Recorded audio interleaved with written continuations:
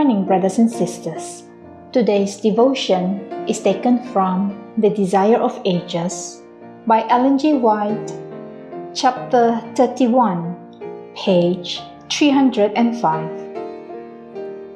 After explaining what constitutes true happiness and how it may be obtained, Jesus more definitely pointed out the duty of his disciples as teachers chosen of God to lead others into the path of righteousness and eternal life.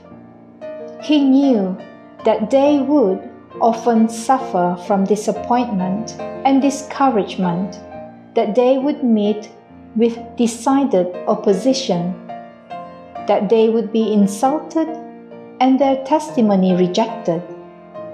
Well, he knew that in the fulfillment of their mission, the humble men who listened so attentively to his words were to bear calumny, torture, imprisonment, and death. And he continued, "Blessed are they which are persecuted for righteousness' sake, for theirs is the kingdom of heaven.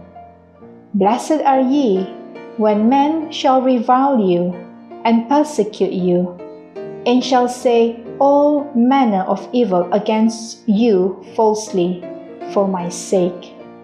Rejoice and be exceeding glad, for great is your reward in heaven. For so persecuted they the prophets which were before you." Are you willing to follow Jesus, even if it means living a life full of persecution and trial? Let's pray. Heavenly Father, I know that following Jesus does not mean that my life will be easy. I understand that it will be full of trials and tribulations. Despite that, help me today to be willing to follow Jesus, knowing that I am not alone and that it is an honor to suffer for Jesus. I pray these things in Jesus' name. Amen. May you have a grand day ahead of you.